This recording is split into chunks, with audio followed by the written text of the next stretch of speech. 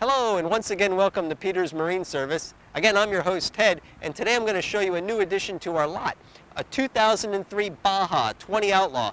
This 20 Outlaw was introduced back in around 2003 as a great entry-level Baja boat that'll hit that special speed mark of between upper 50s to about 60 miles an hour. And it does that with a 5-liter fuel-injected engine, so 260 horsepower at the prop. But you can see the sleek styling of this 20-foot boat. Nice closed deck look to it, two-tone gel coat graphic with the red here in this case. You can see it's sitting on an Eagle trailer, but keep in mind that's not part of the pricing schedule that we'll have. Please give us a call and we'll go over the details with you. What's nice about this boat here is it comes with a cockpit cover which snaps down right to the top here. And notice the window-way visors up there on the deck. I'll point them out more closely when we get inside. In the back here we have a bolt-on fiberglass swim platform which features a nice 3-rung drop-down ladder. Comes up and fits neatly over the back of the boat. Stainless steel propeller that's on here also, steel skeg guard.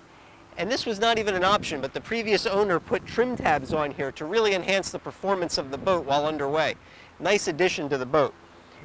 Through hull exhaust is also here as well. This boat has a nice rumble out on the water.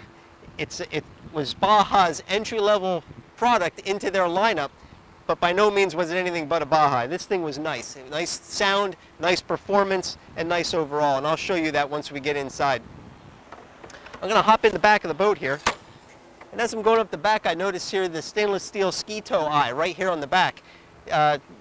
You could also do a lot of water sports with this also, whether it be skiing or tubing. Easily hook up right here and you're all set to go.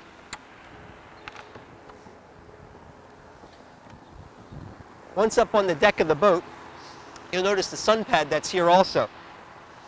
Also notice the extra touches that Baja did. Nice different colors incorporated into the sun pad here. This has the flame look to it. Nice piece. But as far as for laying out and catching some rays, you can see this sun pad's very large. 2 people can easily lay here and be quite comfortable.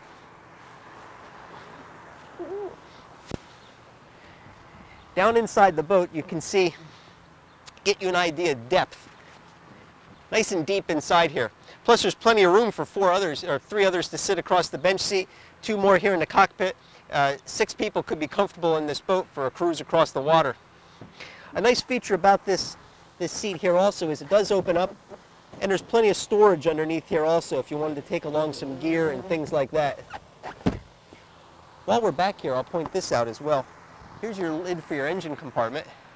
Stays up by itself, comes right up. And here you can see the fuel-injected V8 engine. Again, 260 horsepower at the prop. This boat's also equipped with a fire suppression system. Batteries located on that side, and plenty of room if you wanted to mount maybe some other things inside here. Place to keep life jackets and whatnot. Plenty of room. Just for my boat, I'd probably put a couple of egg crates in here and put my extra gear inside those. Anchor storage is located right here. Snaps right into place. That's very easy to go up and down with. In the cockpit here, the carpet's in very good shape. It's a snap-in carpet. Underneath here is a fiberglass liner. So if you didn't want the carpet in, take it out, and it's easy to keep clean also. Speaking of the condition of the carpet, the vinyl condition is very good also. Outside of maybe a couple of very light abrasions and things, the interior is in very good shape for a 2003. I don't see any cuts, I don't see any tears. It all looks good. No stains or whatnot. At the helm, it's a nice position here. I can easily get my feet here up on the raised portion of underneath, so I can kind of wedge myself into the driver's seat. Also, for performance feel, a separate shift and throttle. So, you know, it's a 20-foot boat with a 5-liter, but it gives you the sport characteristics of a much larger boat. Trim for your outdrive is located right here on the steering wheel, so you don't have to take your hands off the wheel to adjust the trim. That's right here, and your trim tab buttons are right there. There's only about 150 hours on the engine. Your gauges are right here, easy to read. It's even got a depth finder right up here. But again, everything's nice and easy. when I mentioned the wind away feature, the visors, when we were outside the boat, they're located right here. And if you get into some, start going fast, you want to get the wind up over your head, these do a nice job of keeping the wind up over your head so your body's not in that wind stream. That's a nice feature on top of here. CD player is located inside here, AM/FM CD player, right up there on the dashboard, and there's a 12-volt receptacle right alongside of that. Cup holders all around, so you got plenty of room to put those things. Under here also, I have pictures online. Might be hard to see, but there is also a custom bunk. This was not standard with the Baja. This was custom-made upholstery that's here. Normally underneath here was just plain fiberglass, but the previous owner had these nice cushions made, so now if you wanted to overnight on the boat, at least you have a place to do that as well.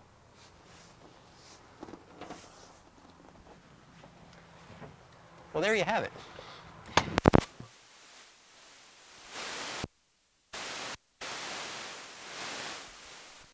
Outlaw. Apologize for the voice issue there, but this is a very nice boat, certainly worth taking a look at. If you have any questions, please give us a call. Again, my name is Ted. Thank you for watching.